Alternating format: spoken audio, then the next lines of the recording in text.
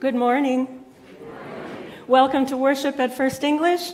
I'm Pastor Marlene Elmstrom. For some of you that may not know me, and many faces are familiar, so thank you to Pastor Dave and to all of you for allowing me to share and to lead worship with you this morning. It's a great privilege to be able to do that. We welcome all to worship. If you're a visitor, we're glad you're here. If you're a part of Fairway Neighborhood or listening on the radio, we're glad that you are a part of our worship and praise to God this morning as well, and we trust that the Spirit will fill all of us with the joy and the love of Christ as we gather in Jesus' name. You are invited downstairs following worship for coffee and fellowship and a time to get to know one another better, and I hope you'll take advantage of that. And we thank the Endowment Fund for making our radio broadcast possible this morning. We will be celebrating the sacrament of Holy Communion, and we invite all who are baptized and believe that Jesus died for their sins to come and receive the sacrament. For those who haven't received instruction, you are still invited to come and receive a blessing. And if you're not able to come forward, let one of the ushers know, and we will certainly be willing to come and serve you where you are seated. There's an insert in the bulletin, Blast Off for Books. I think it's part of the National Youth Gathering emphasis on mission and caring for the people in Houston, so make yourself aware of that. Also to note that the annual election meeting for First English will be on June 17th following worship, and there's a note regarding the constitutional change that will be voted on that is also in the bulletin. And let's see. Oh, there's a trip to the Twins game on July 7th. If you are interested in sharing in that, contact Marla Stry. And then I received a note this morning to invite you to the Agape Singers performance. That'll be this evening at 7 o'clock at New Life Community Baptist Church. There are it's a high school group with members from Ortonville, Dawson, and Lac-Aparel. And some of our young people or people that we know or that our young people know are part of that group, so you are encouraged to come and share in that. Are there any other announcements that I'm forgetting for the good of the order? Well, if not, then let's stand for the greeting and sharing of the peace. My friends, the peace of the Lord be with you always. Please share that peace with one another.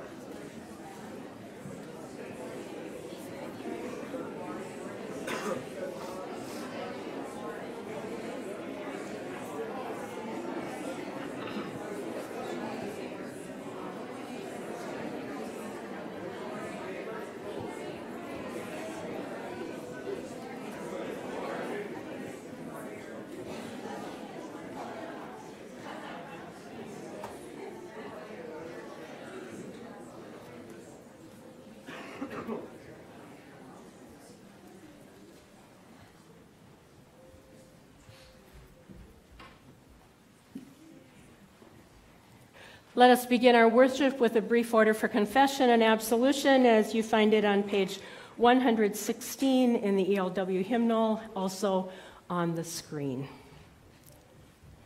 We gather this morning in the name of the Father, and of the Son, and of the Holy Spirit. Amen. God of all mercy and consolation, come to the help of your people, turning us from our sin to live for you alone. Give us the power of your Holy Spirit that we may confess our sin, receive your forgiveness, and grow into the fullness of Jesus Christ, our Savior and Lord. Amen. Let us confess our sin in the presence of God and of one another.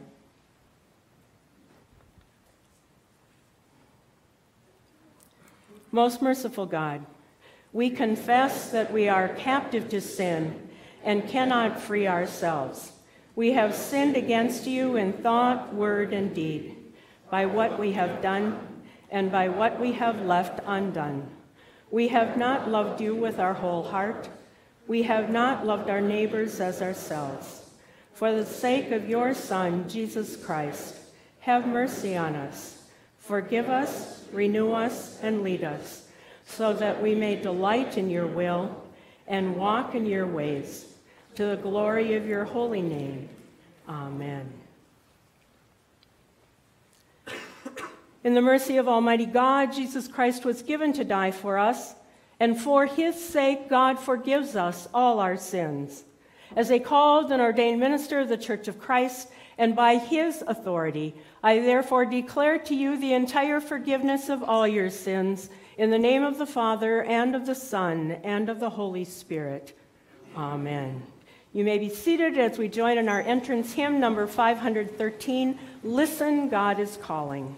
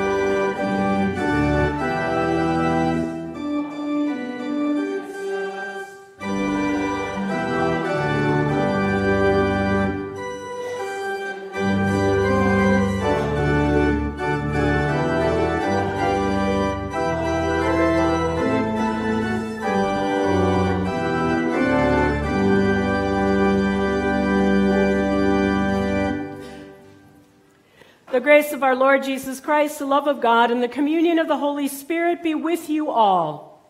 And also with you. In peace, let us pray to the Lord.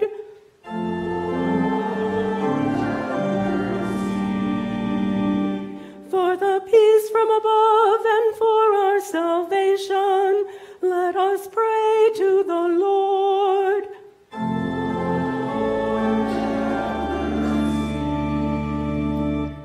For the peace of the whole world, for the well-being of the Church of God, and for the unity of all, let us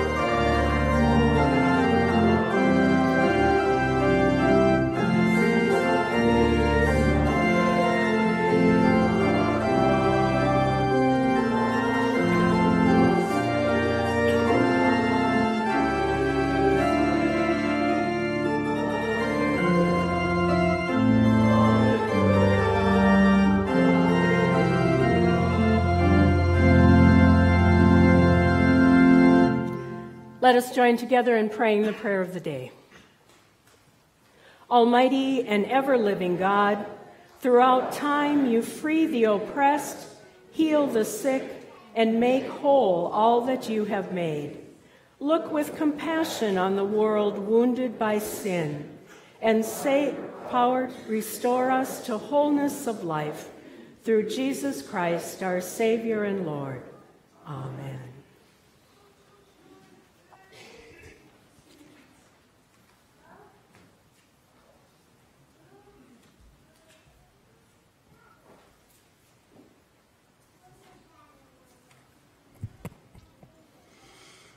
The reading can be found on page 126 of the Old Testament in the Pew Bibles. Part of the Ten Commandments, these verses instruct the Israelites to keep the Sabbath. The Israelites are to rest, and they are to allow their slaves, their livestock, and the foreigners living among them to do the same. They were once slaves, and so they are to treat their own slaves justly. A reading from Deuteronomy, the 5th chapter, beginning with the 12th verse. Observe the Sabbath day and keep it holy, as the Lord your God commanded you. 6 days you shall labor and do all your work.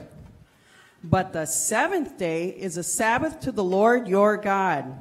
You shall not do any work, you or your son or your daughter or your male or female slave, or your ox, or your donkey, or any of your livestock, or the resident alien in your towns, so that your male and female slaves may rest, as well as you. Remember that you were a slave in the land of Egypt, and the Lord your God brought you out from there with a mighty hand and an outstretched arm. Therefore, the Lord your God commanded you to keep the Sabbath day. This is the word of the Lord. Thanks be to God. Psalm 81 is found in the red ELW hymnal between the readings and the hymns. We will read responsively by half verse.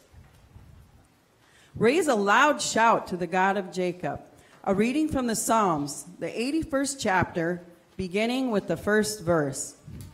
Sing with joy to God our strength. And raise a loud shout to the God of Jacob. Raise a song and sound the timbrel. The merry harp and the lyre. Blow the ram's horn at the new moon. And at the full moon, the day of our feast. For this is a statute for Israel. The law of the God of Jacob. God laid it as a solemn charge upon Joseph.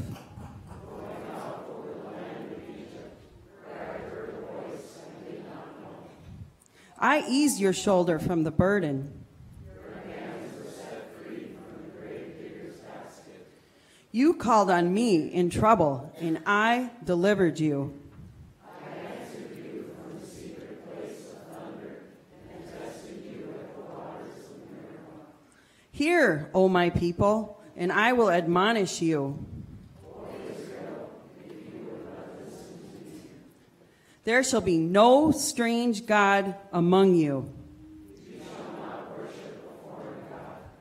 I am the Lord your God, who brought you out of the land of Egypt.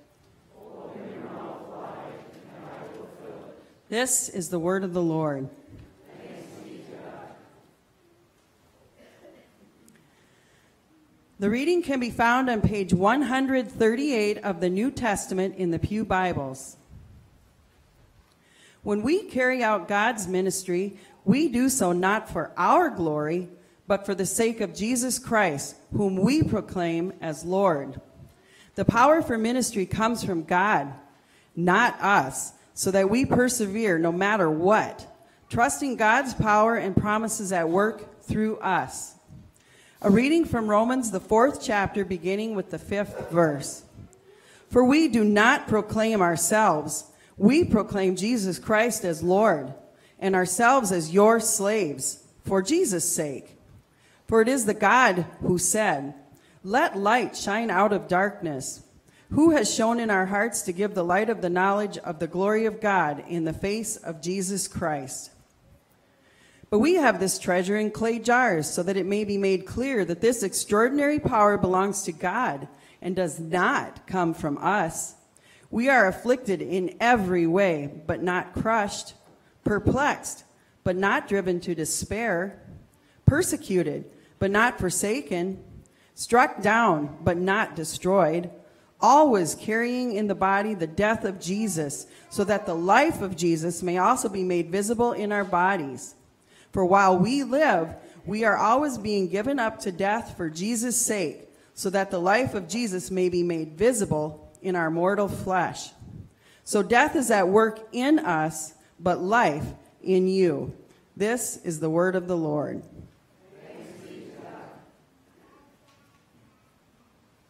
I invite any children that are willing to come forward. I know it's hard to come up and be with somebody that you don't know.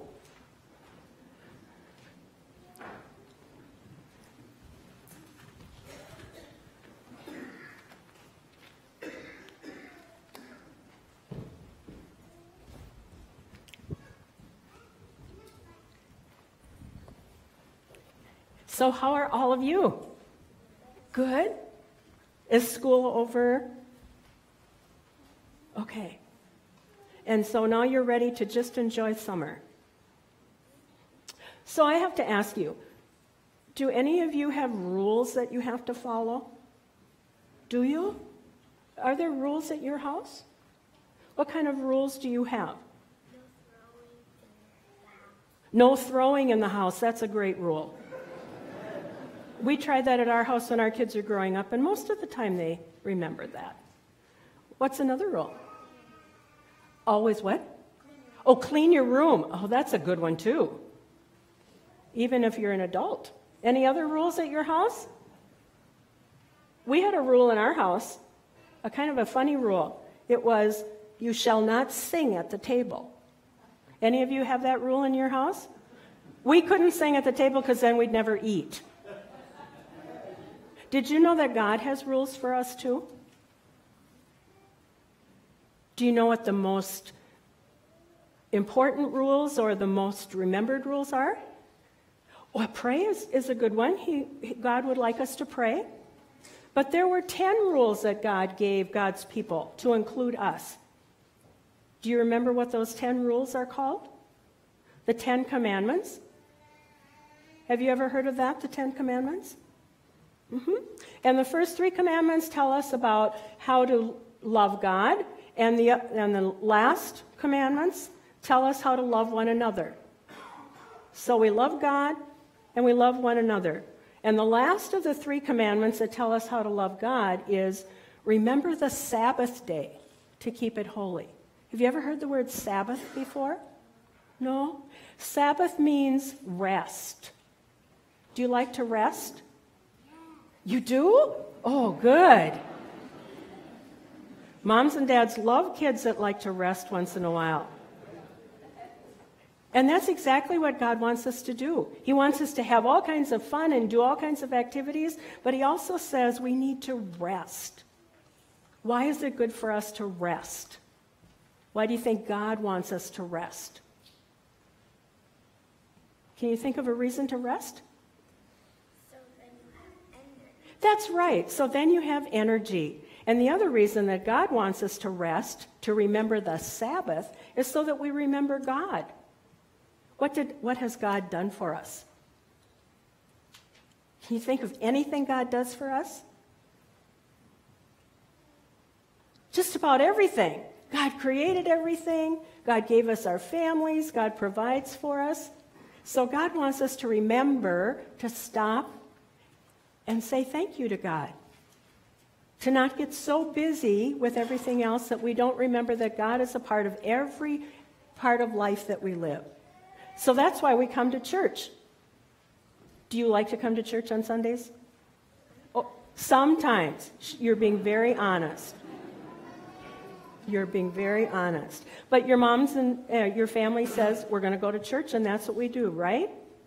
Yeah, well, remember the Sabbath to keep it holy. There are lots of people over the years that have not wanted to take time to remember the Sabbath. But God gives us a special gift so that we can remember God, so that we can get more energy, so that we can be the people God needs us to be. I think Pastor Dave always says, what's the one rule that you should remember when you leave here? Be kind. Thank you. And be kind means to love God and to love one another. So will you pray with me? Can you fold your hands and repeat after me? Thank you, God.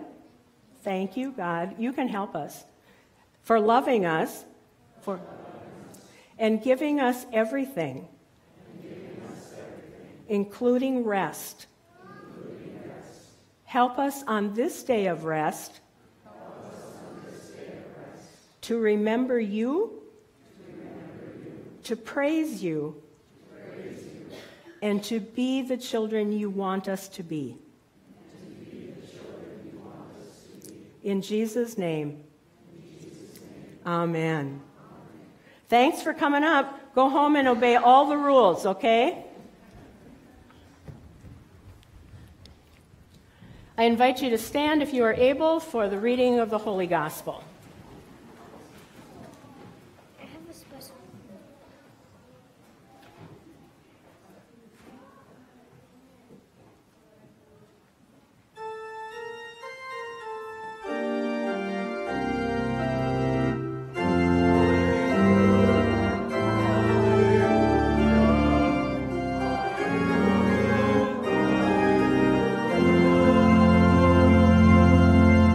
The Holy Gospel according to St. Mark, the 2nd chapter.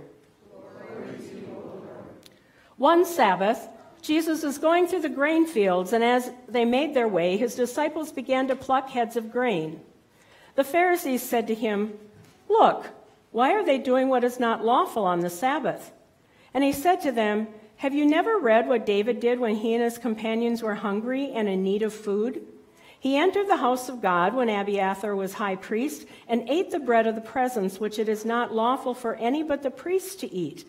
And he gave some to his companions. Then he said to them, 'The Sabbath was made for humankind, and not humankind for the Sabbath. So the Son of Man is Lord even of the Sabbath.' Again, he entered the synagogue, and a man was there who had a withered hand. They watched him to see whether he would cure him on the Sabbath so that they might accuse him. And he said to the man who had the withered hand, 'Come forward.' Then he said to them, 'Is it lawful to do good or to do harm on the Sabbath, to save life or to kill?' But they were silent. He looked around at them with anger. He was grieved at their hardness of heart and said to the man, 'Stretch out your hand.' He stretched it out, and his hand was restored. The Pharisees went out and immediately conspired with the Herodians against him, how to destroy him. This is the gospel of the Lord. Praise to you, O Christ." You may be seated, and we will receive a musical offering from Nathan Ehrenberg, accompanied by Lisa Berdan. "Precious Lord, take my hand."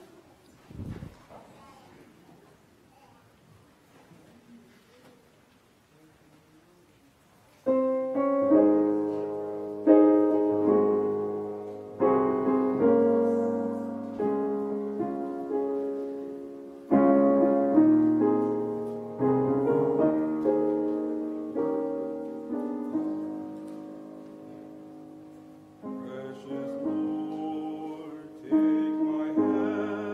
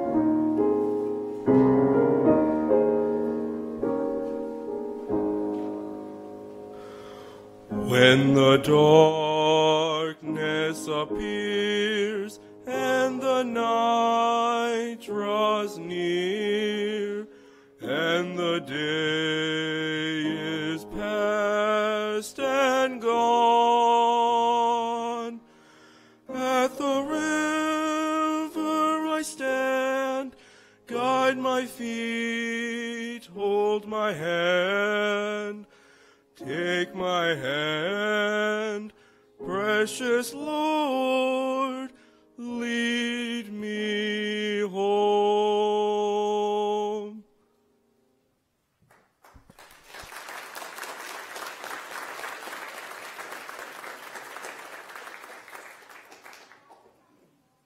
Thank you, Nathan. Let us pray.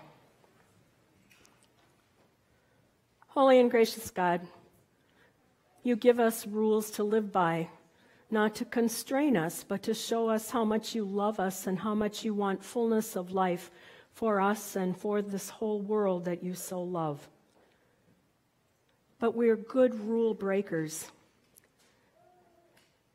And we thank you that even when we break your law, that you continue to come to us in the gift of your Son, in the gift of forgiveness, to gather us in, to remind us that we are loved and beloved, and that each day is a new opportunity to proclaim to the world that you are the God of love, the God who gives us all that we need.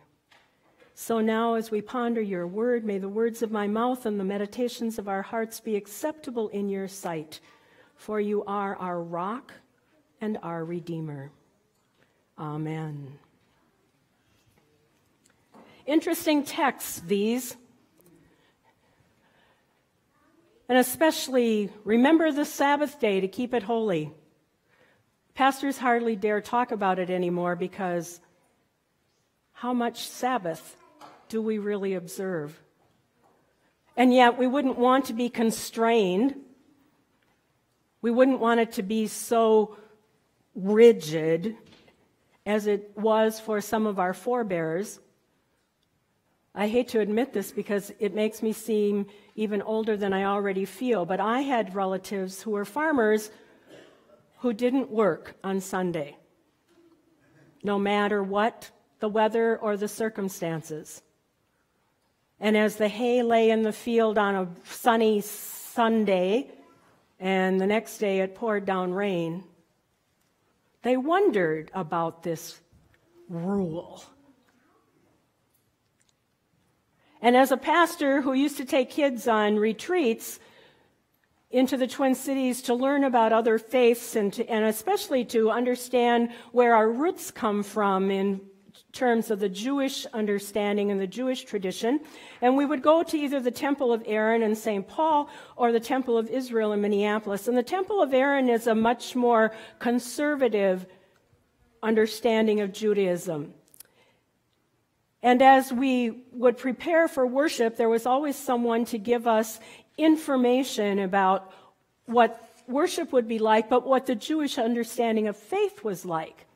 And I always, as part of this retreat, going to worship, the confirmation students could do a sermon note.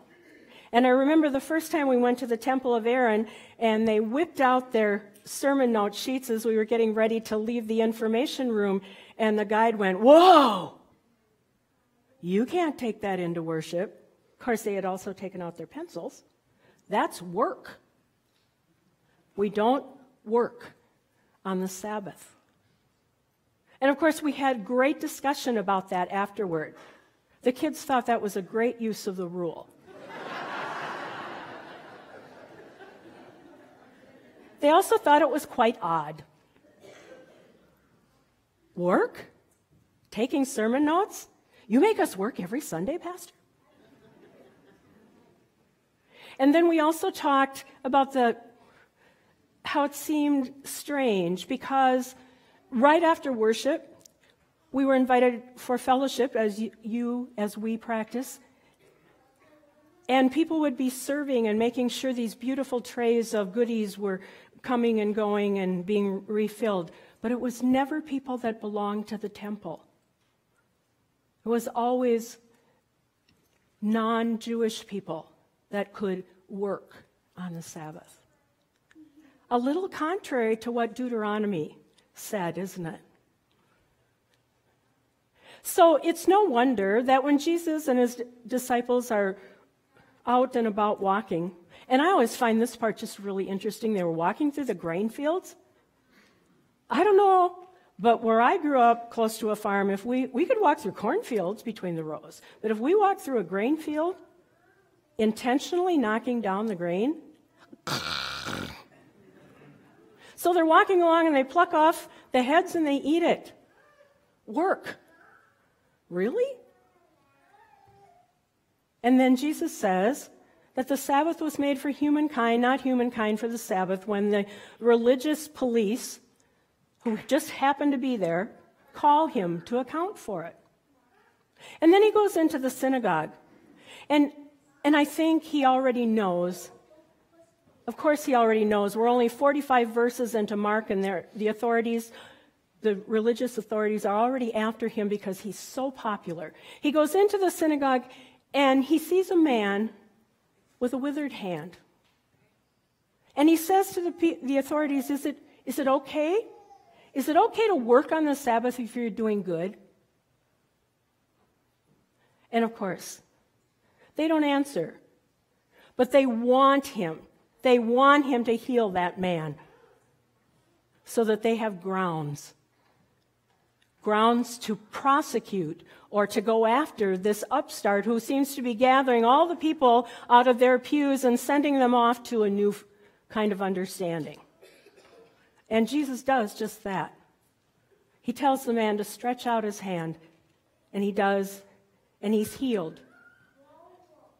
He works on the Sabbath because law never trumps love. Not even for God. God gave us the law to keep us safe, to make community the best thing that it could possibly be for all of God's people, for all of God's world. But law never over-trumps love.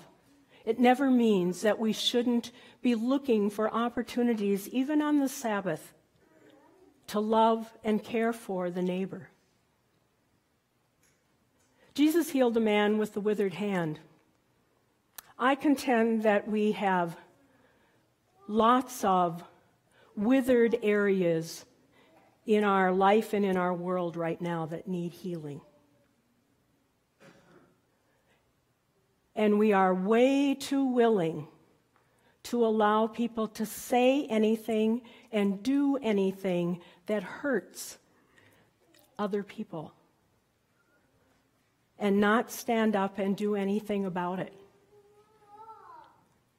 To make the Sabbath holy, as one person so beautifully declared it, we can observe Sabbath on one day, but it takes all 7 days of the week to make it holy, to live into the love that God came to give us in the gift of the incarnated Christ.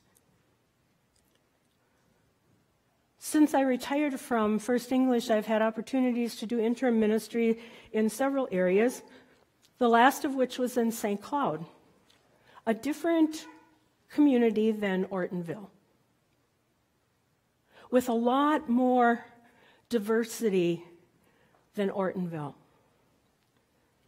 And I have always thought that I have tried to live a life of care and concern and openness and love. But I was reminded one Sabbath of how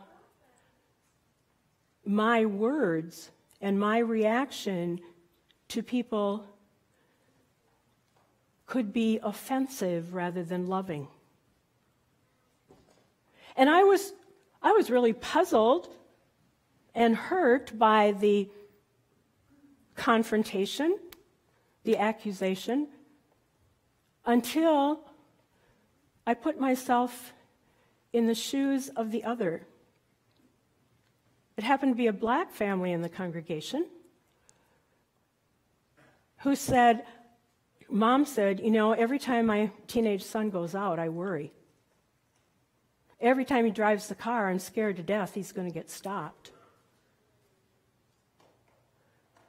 Now, I can't even tell you what words I used. They certainly weren't words of intentional diminishing, but when they were heard as not loving, I was certainly breaking the law. Because to love God is to love the neighbor, and it's to be willing to listen to what the neighbor is saying about how their lives are impacted by what we say and do. To keep the Sabbath holy, we as God's people are now called to live into our baptism in a new way, to listen more intentionally, to reach out more intentionally, like you do as not only every day, but I love it that you have turned Rally Sunday into God's work our hands, that you go out and actually do for the neighborhood. That is also worship and Sabbath. But again, we live in a broken world. We are broken and sinful people. And did you notice in the gospel reading that Jesus looked at them, and for one of two times that I can think of, Jesus was angry. Angry at their hardness of heart. Maybe it's our hearts that are withered a little bit and need to be opened up. I think I've done this once before, a long time ago here at First English, but put your right arm up if you can. Clench your fist really tight, really tight. Can you feel your whole body tightening up? Even your heart muscle is tightening up. Now, open that hand slowly. Do you feel all the muscles relaxing? We need to open up our withered hearts and hands and reach out to the neighbor more intentionally in love. It won't always be pleasant. It might remind us that what we've always thought was right can be offensive to others.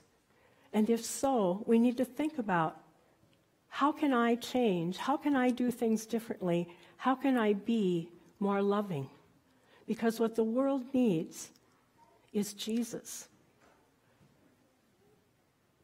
And what the world needs is you being little Christ in the world.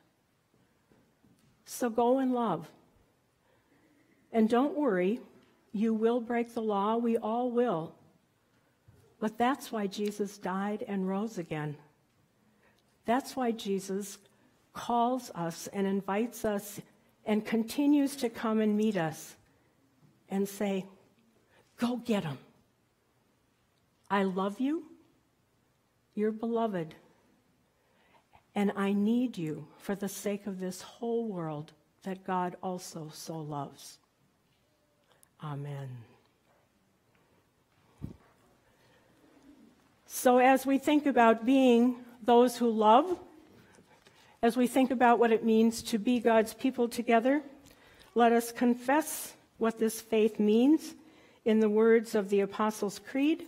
If you want to find it in the hymnal, it is on page 127. I invite you to stand if you are able. If you want to read the words on the screen, you are welcome to do so. Let us confess together. I believe in God, the Father Almighty, creator of heaven and earth. I believe in Jesus Christ, God's only Son, our Lord, who was conceived by the Holy Spirit, born of the Virgin Mary, suffered under Pontius Pilate, was crucified, died, and was buried. He descended to the dead. On the third day he rose again. He ascended into heaven. He is seated at the right hand of the Father, and he will come to judge the living and the dead.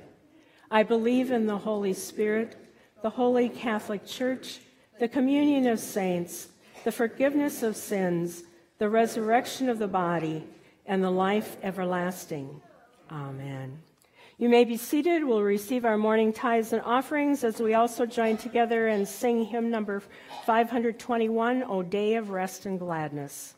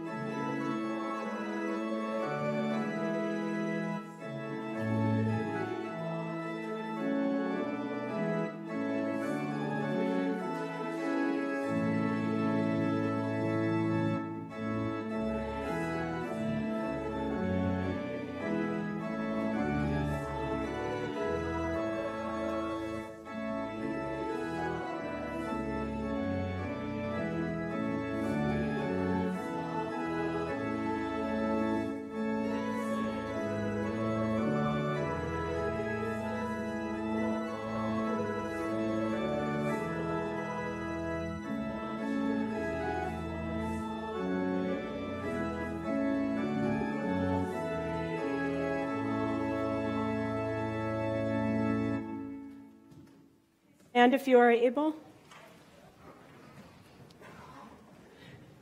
filled with the Holy Spirit, let us join with the church in every place, praying for the world that God so loves. God of love, you command your people to keep Sabbath. Thank you for the privilege of gathering here today, for the gift of your Spirit who coaxes us away from the busyness of the world and gives us holy rest, so that refreshed and fed by your grace, we may leave this place ready to give vibrant witness to your world-healing love. Lord, in your mercy. God of love, we know that you grieve our hardness of heart whenever we turn your holy counsel into rules that control rather than bring life. Forgive us and open our hearts to your loving will for unbridled compassion for our neighbors and for this community of faith. Lord, in your mercy. God of love, you alone can restore what is withered. Our care and concern for your beautiful but fragile gift of creation that has filled these days with devastating storms, fires, and lava flows. You alone can restore what is withered. Our care and concern for our life and relationship with you and with one another, especially at times such as these when public words are used as weapons to strike down, diminish, and hurt the vulnerable, causing many to feel unsafe, even in their own homes and neighborhoods. Empower us by your Spirit that we may have the courage to be your instruments of holy compassion that help revive what has ceased to flourish and repair what has fallen into decay. Lord, in your mercy. God of love, we ache for peace in a world that is ripe with bitterness and hostility. Raise up leaders who will listen more intentionally to your voice and walk more intentionally in your ways. And until your true peace is realized, watch over and keep safe Peter Hansen and all who serve in our military and foreign service, especially those deployed to areas of conflict. Lord, in your mercy. God of love, shine the light of your healing and comforting presence into the hearts of all who suffer in body, mind, or spirit, so that they will not be crushed, driven to despair, feel forsaken. Especially we lift up before you today Jerry, Nikki, Lee, Marlo, Mariah, Josh, Howard, Stan, Jerry, Mark, Gail, Aaron, Sharon, Gordy, Anders, Paulette, Verdon, Lauren, Natalie, Jeanette, Bella, Christopher, Dorothy, Tordy, Emily, Annika, Kennedy, Terry, Gwen, Rena, Dolores, Hazel, Burl, Betty, and Cheryl. Lord, in your mercy. God of love, we pray that this vacation Sabbath time has brought rest and renewal for Pastor Dave and Ann. Be with them and all who travel in the gift of these more relaxed summer days. Lord, in your mercy. By the sure guidance of your Holy Spirit, O God, we lift up our prayers in trust and thanksgiving through Jesus Christ, our Savior and Lord. Amen. My friends, the Lord be with you. Lift up your hearts. Let us give thanks to the Lord our God. In the night in which he was betrayed, our Lord Jesus took bread, gave thanks, broke it, and gave it to his disciples, saying, "Take and eat. This is my body given for you. Do this for the remembrance of me." Again, after supper, he took the cup, gave thanks, and gave it for all to drink, saying, "This cup is a new covenant in my blood, shed for you and for all people for the forgiveness of sin. Do this for the remembrance of me." Lord, remember us in your kingdom and teach us to pray. Our Father, who art in heaven, hallowed be thy name. Thy kingdom come, thy will be done, on earth as it is in heaven. Give us this day our daily bread, and forgive us our trespasses, as we forgive those who trespass against us. And lead us not into temptation, but deliver us from evil. For thine is the kingdom, the power, and the glory, forever and ever. Amen. The table is ready. Jesus invites you to come.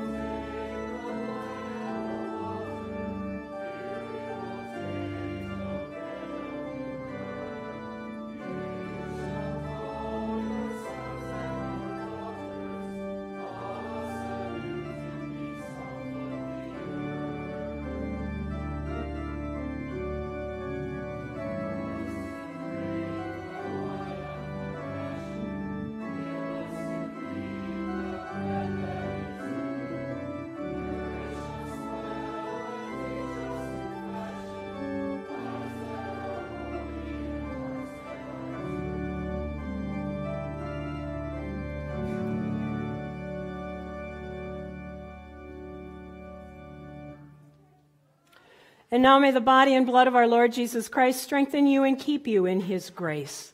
Amen. Let us pray. O God, we give you thanks that you have set before us this feast, the body and blood of your Son. By your Spirit, strengthen us to serve all in need and to give ourselves away as bread for the hungry, through Jesus Christ our Lord. Amen. Receive the benediction. The Lord bless you and keep you. The Lord's face shine on you with grace and mercy. The Lord look upon you with favor and give you peace. Amen. Go in peace, serve the Lord. Thanks be to God. Our closing hymn, number 534, Savior again to your dear name.